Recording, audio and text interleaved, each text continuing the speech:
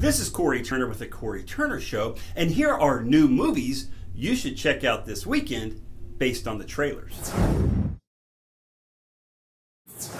Jurassic World Fallen Kingdom roars onto screens this week. Chris Pratt and Bryce Dallas Howard return to the island to mount a dinosaur rescue in response to a dormant volcano that has come back to life. Upon arrival, they find the volcano is the least of their worries, as a sinister plan to use the dinosaur DNA for evil is discovered, a plan that threatens every living thing on Earth.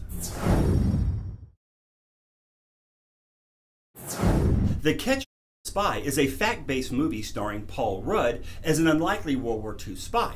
This star-studded cast brings to life the story of Mo Berg, a genius athletic baseball player who finds himself caught up in a cloak and dagger spy mission deep into Nazi territory to uncover the extent of the Third Reich's nuclear capabilities. This suspense thriller is in limited release, so you'll have to look for it. Thanks for watching, and let's keep talking about movies.